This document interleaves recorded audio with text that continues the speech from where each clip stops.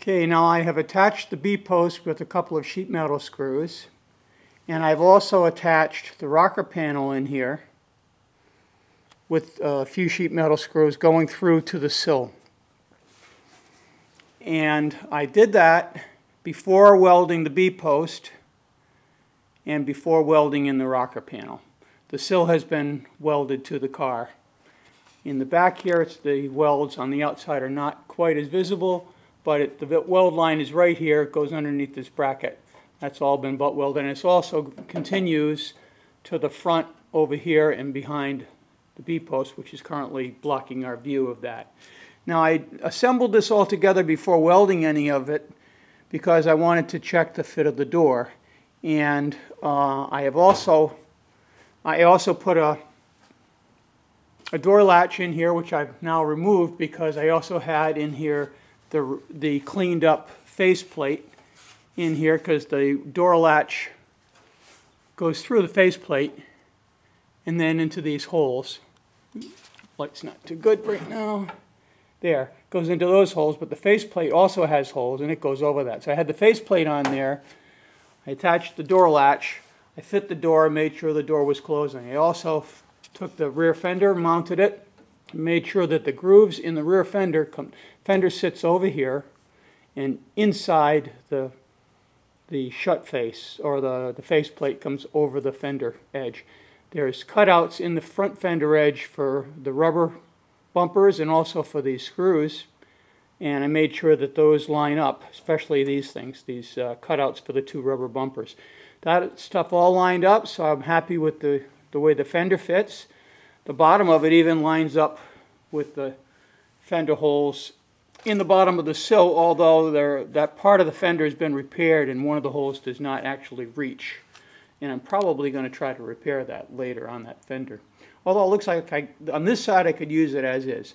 Now on the bottom I also put a couple of screws through at the bottom of the rocker panel to the flange area that was left with great care to match up with the bottom flange of the rocker panel. The rocker panel had to be bent a little to get it to conform to the correct shape, and one of the alignments was to make sure that when it was bent and when the bottom is attached, that the door gap along the bottom is even. As you can see, that's quite even. I'm pretty happy with that.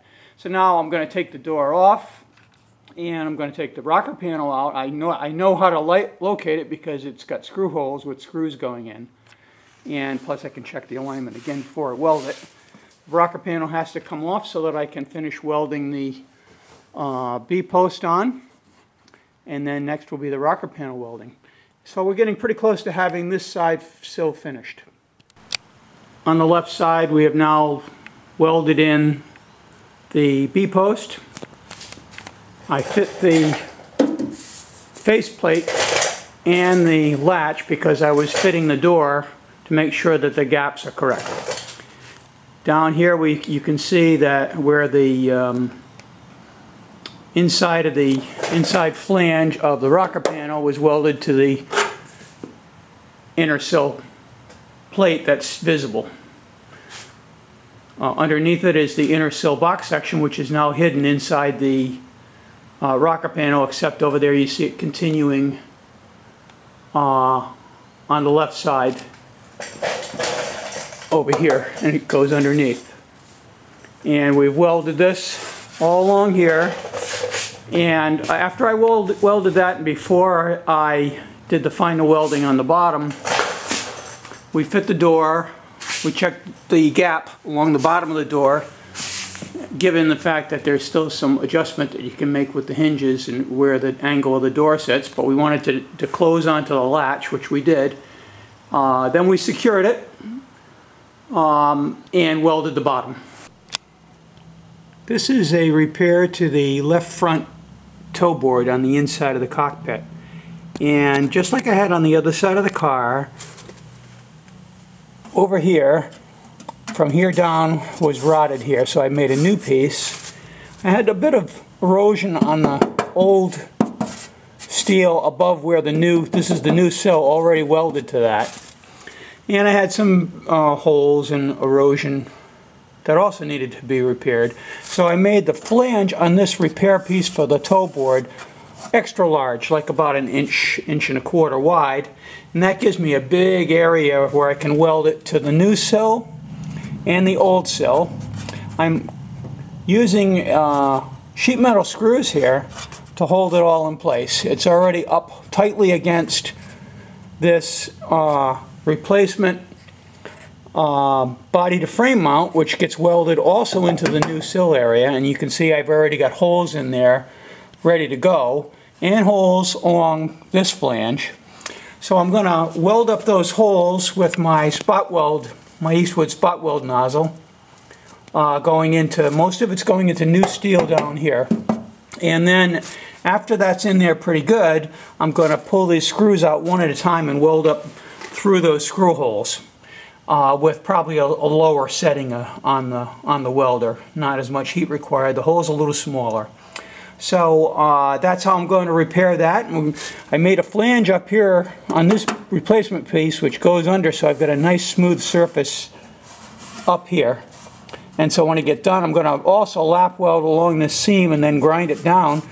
And just like the other side, it'll be pretty much invisible. It's of course covered by carpet over here, and it's covered by interior panels over here, so you actually don't see this area except perhaps for this bracket, which will be somewhat exposed. I believe they have chrome pieces that can go over them.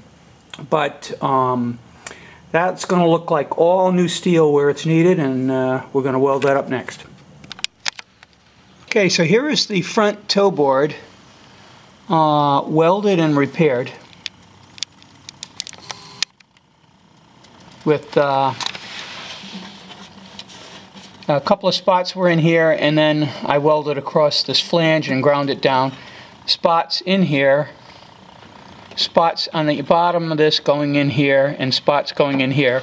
Also, you'll be able to see there's the spots from using the Eastwood spot welder nozzle, welding the body to frame mount into the side of the new part of the sill. Here's the finished sill with rocker panel all welded in place, and here is the sill sealing plate. That was the last piece, welded in this way on top of rubber, all sealing the cockpit. And I've fitted the door and it closes. So I'm quite happy with that. A little bit of a wobble here that needs to be adjusted. And it opens just like that and closes. Okay, so here is an inside view of the finished left-hand side sill. Here is the toe board that was repaired in the lower half with flanges inside. Here's the repaired body to frame mount. That's the inner sill, the sill sealing plate we're looking at. I've also added the standard mounts for seat belts over here, welded to the frame. Here's another view of the left side sill. Here's the way the rocker panel, the inner sill, which is this piece here, and the inner sill plate make a three-way sandwich over here in the door opening. And if you spot weld them across like this, instead of along the edge, then you retain a nice straight edge over here, which is what we did. You can also see here that I have restored the left side splash plate and installed it. Also the rear left side splash plate, that one required a repair on the bottom, which I did. Came out very nice. Door closes. By the way, I've taken the car off the jack stands, put it down on these dollies. So a lot closer to the weight it will see and the orientation it will see when it's in the finished position. And as you can see, the door still closes. Here's the left side, here's the where the inner sill extends all the way up to the front of the wheel opening. There you can see my weld line where I welded the inner sill to the side of the car. There's a little triangular clip for the sill that goes up under here. That's been welded in place right up here. It's kind of a support brace. You can see it in some pictures when a body of a car is removed from the frame and you're seeing an inside cockpit shot. You can usually see this triangular brace over here up on that side.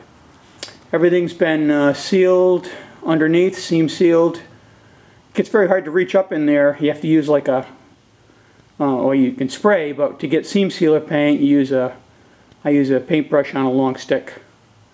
Taped to a long stick to get up there and to get to hard to reach places. You can see the door gap here.